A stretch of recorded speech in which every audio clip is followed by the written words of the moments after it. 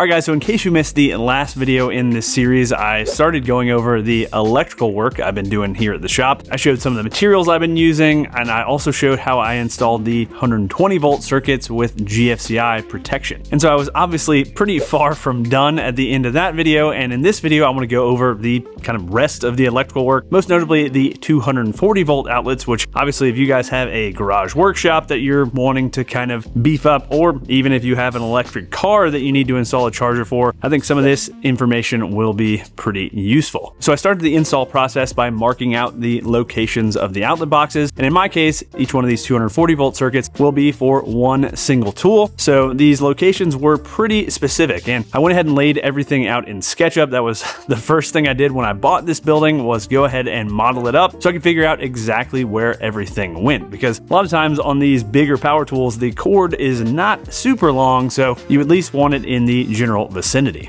Once the locations were laid out, I went ahead and mounted the outlet boxes, and again I'm using these 1900 metal boxes, which have a little bit more depth, so a little bit more volume, which is really good for some of these 240 volt outlets, which can get pretty big. And once I mounted them on the wall, I also went ahead and added the connectors for connecting the EMT conduit to the boxes.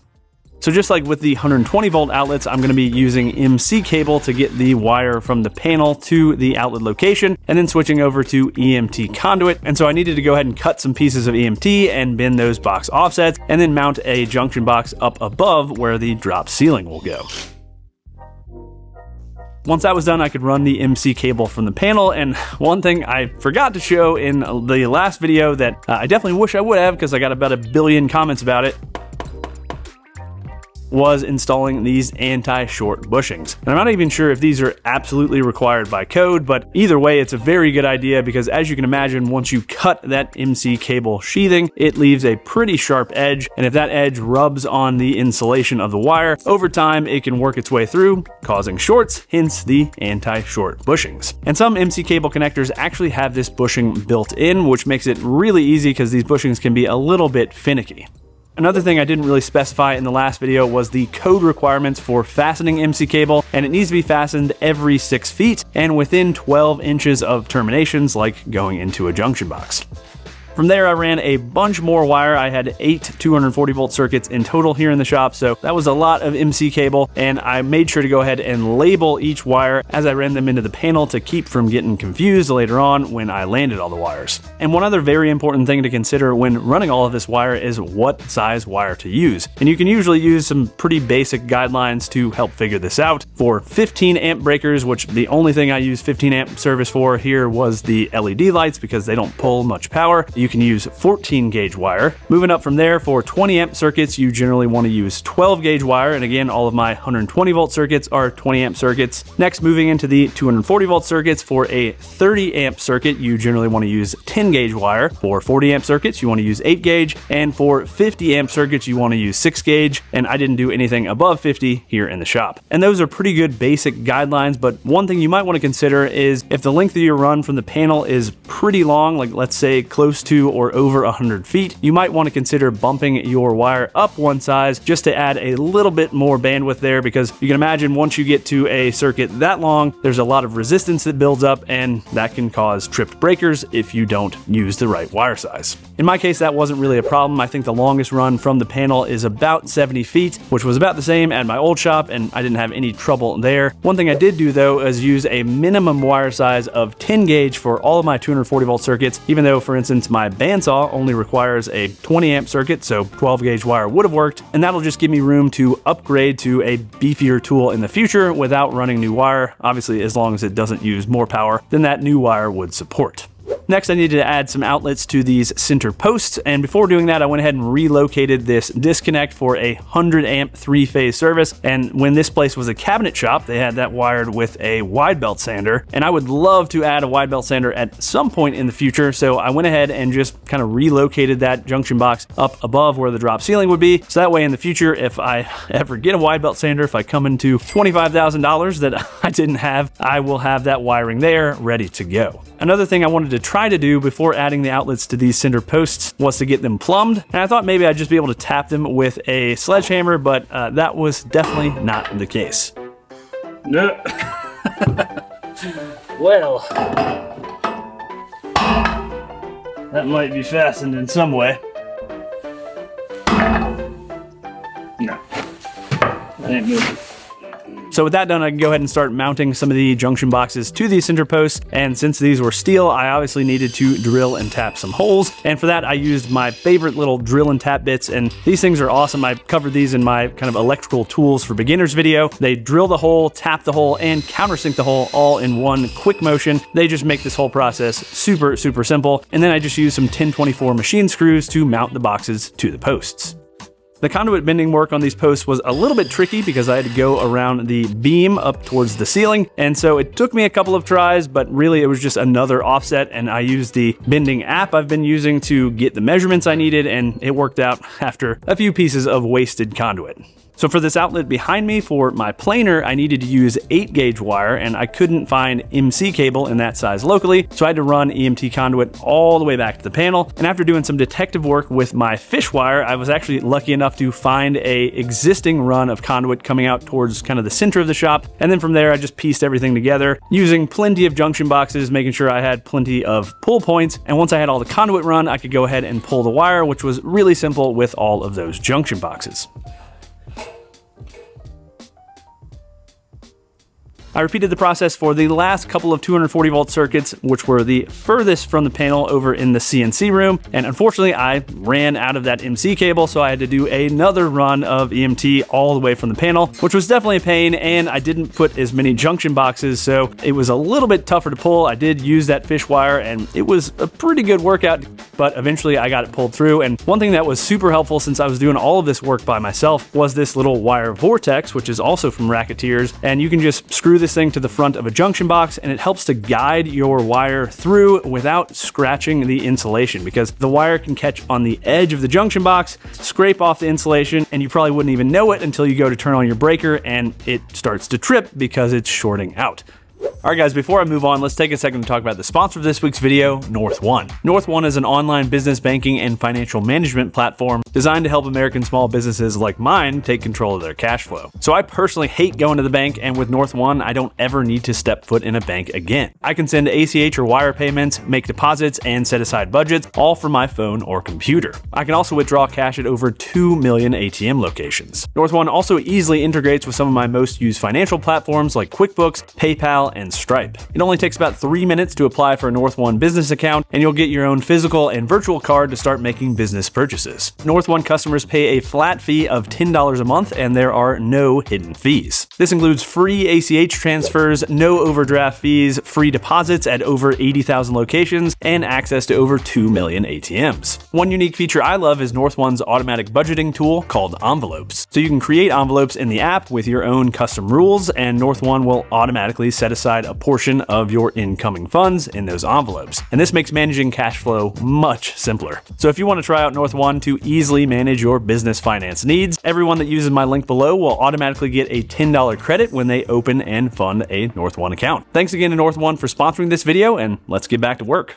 So once all those wires were run, I could go ahead and land them all back here in the panel. And one thing I did have to do with the MC cable was go ahead and black out all of the white neutral insulation, because with these circuits, those white neutral wires are going to be used as one of the hots. And this is something we did at the old shop because we used MC cable there as well. The inspector passed that with no problem. So I think in the case of MC cable, it's okay, but that might vary in your area. And as you can see, I used my label maker to go ahead and label all of those incoming wires, which get confusing in a hurry. And this really helped when I was laying everything out and testing everything once everything was wired up, and will also obviously make it a lot easier when I go to label the faceplate of the panel with all of the circuits.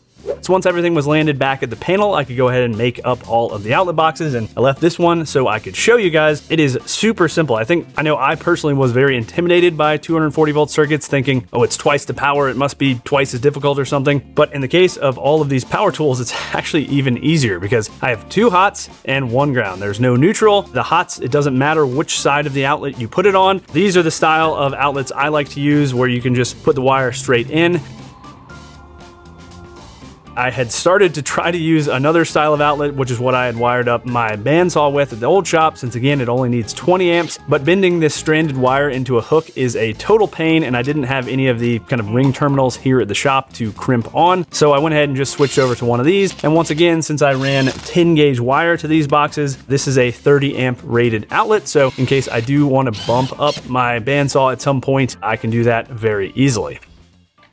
And while we're on the topic of how easy it is to install 240 volt outlets, I just want to show you a 240 volt breaker. Once again, it's just basically two 120 volt breakers put together. So you've got a spot for two hots. And again, in this case, I didn't need any neutrals. So besides that, I just needed to connect the ground wire to the ground bar and the panel, and I was done. And as you might remember from the last video, I have 3-phase power here, and that again also seemed super intimidating and crazy, but once again, it's just basically 320 volt breakers sandwiched together. So you've got 3 hots going in, and that's connecting to each phase on the panel, and then you've got your ground. So it's super simple. I think, electrical is one of those things I know I had built up in my head as this, black magic, but once you start to think through how it actually works, if you kind of think of electricity like water, I think it gets really simple and straightforward, especially with this kind of stuff. I mean, I'm running one circuit to one outlet. That's pretty simple. Once you get into 3-way switches and all that stuff, it can get a little bit more confusing, but this is about as easy as it gets. So with that, the 240 volt outlets were done, so I could go ahead and continue on with the 120 volt outlets, which there were a whole bunch more to install. And so I started here on the kind of French cleat wall and the, I guess, work platform. I don't really know what to call this area, but my kind of woodworking workbench area, I guess. And on the French cleat wall, there are a lot of little kind of weird bins to get around the French cleats themselves. And I actually already had some outlet cutouts from when I had put up the French cleat wall at the old shop. So I went ahead and put the new boxes there, and then just continued on down the wall till I got to the first corner. I have some of these corners to deal with, and we did trim on the corners, which makes it a little bit tricky because I need to install some conduit going around the corner so that obviously I can have circuits going all along these walls. I was thinking of a lot of different solutions. I could try to trim away some of the trim to make room for the conduit, but then I started looking in this app that I've been using to kind of figure out some of this bending work. I think it's called Master Bender, but they have a segmented bend option in the app, and I think that's going to work really well because basically rather than having one kind of smooth sweeping 90-degree bend, I'm going to have two 45-degree bends. But basically I've got this flat spot, and so I put in the radius of the corner, which is about 6 inches, give or take, and this flat spot is gonna clear that inside corner trim. So unfortunately, I realized after bending the two 45-degree bends on this 10-foot stick of conduit that I had forgot to add box offsets first, so I did have to just cut it and go ahead and add the box offsets and then use a coupler to put it back together. But overall, the 245 bend method worked really well. From there, I just repeated the process on along the rest of this back wall and the right side wall, and there were a whole bunch of outlet boxes here. I spaced them about every 5 feet, and it seems like overkill right now, but honestly, I don't think anybody's ever said, I wish I had less outlets. Once I got to the end of this run, I wanted to continue it on into the CNC room, and so to do that, I just drilled a hole through the wall and then added a junction box on the other side with a piece of EMT conduit to connect the two boxes, and I did go ahead and seal that box to the wall with some Lexel, again to hopefully soundproof that CNC room as much as possible, and then I could go ahead and pull the wire to all the junction boxes. And this time, rather than trying to go box by box and kind of pulling wire between each one, I pulled wire from the very end of the run to the very beginning of the run, all 5 wires. And then once I had done that, I just pulled out a little loop at each box to give me enough slack to wire up the outlets. I would highly recommend that if you're making up a long run of junction boxes like this. Next, I went ahead and made up the boxes. And as I mentioned, I had a whole bunch of outlets to deal with, and I had to use some new outlets here because I ran out of the ones I pulled out from the old shop. And so I made up a whole bunch of pigtails, went ahead and attached them to the outlets, and then got those attached to the faceplates, and then attached some Wago connectors to pigtail the outlets together, and then finally I could install them on the boxes. And anytime you can batch out things like this, I think it makes the work go a lot faster than trying to do them one by one, like making up one faceplate, going to install it. It's just a lot of wasted energy and wasted digging around for tools. When I got to the last box here on the kind of work platform, I went ahead and passed the wire through into the CNC room so I could continue it on from there. And I went ahead and repeated the process of installing more 120 volt outlets in the CNC room off camera, since with the CNC in the way, it's kind of hard to get footage in there. The last run of 120 volt outlets to do were on these 2 center posts into the dust collection closet and then along this kind of right wall of the shop. Once I got to the lumber rack, I needed to go ahead and make some bends to work my way around the lumber rack, and I actually rented this super cool conduit bender for this project, and it was way overkill for my needs, but needless to say, this thing was super fun to play around with.